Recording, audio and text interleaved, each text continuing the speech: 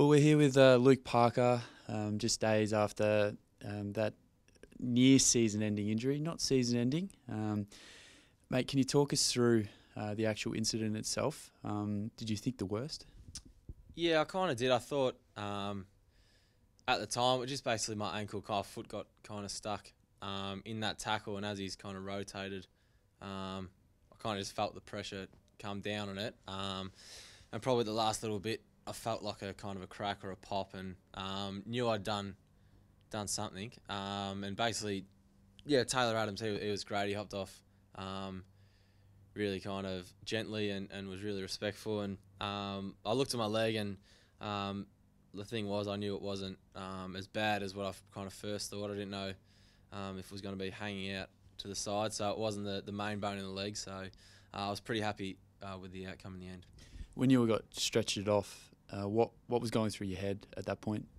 For me, I probably think you're getting stretched off and you feel something break, you probably think the worst. So I was basically, I didn't know whether it was if I'd blown my ankle out or broken ankle or something like that, which is a kind of 6 to 12 month healing process. So at the time, I was probably thinking the worst, but from the scenario, basically, it's probably the best outcome that could have happened.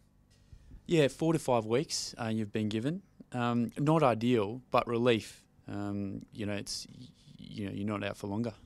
Yeah, I think that's what I'm pushing for. I think at the moment I can just try and do all I can to get back. Whether I can, that's basically up to how it mends and how it heals. And hopefully I'll be able to get back. But I'll just have to wait and see at the moment. You're in a moon boot, fresh after surgery. So when can you get out of that, and when you can get back on your feet again?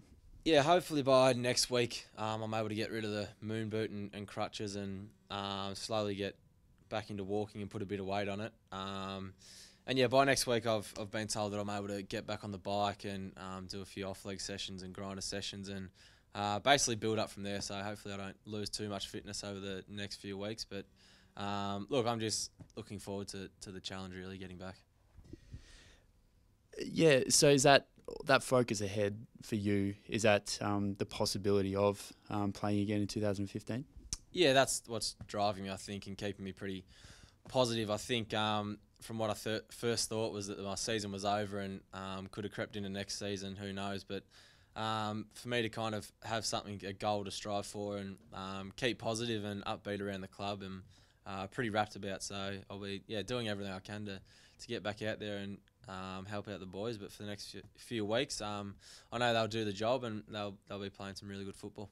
So for the first time in 2015, you'll be sitting on the sidelines. Will you be watching from home, or you'll head across to Spotless Stadium? Yeah, I'm heading out there to watch the boys and hopefully get a good win. And we don't care who's out there playing for us. We know we've got full faith in the side who's going to be out there, and hopefully they can do the job. It's obviously disappointing I can't be out there. It's going to probably drive me nuts sitting in the stands, but I've got full faith whoever's out there will get the job done. Well, mate, we wish you all the luck in the world in your recovery. Thanks for joining us. Cheers, Luke. Thanks, mate.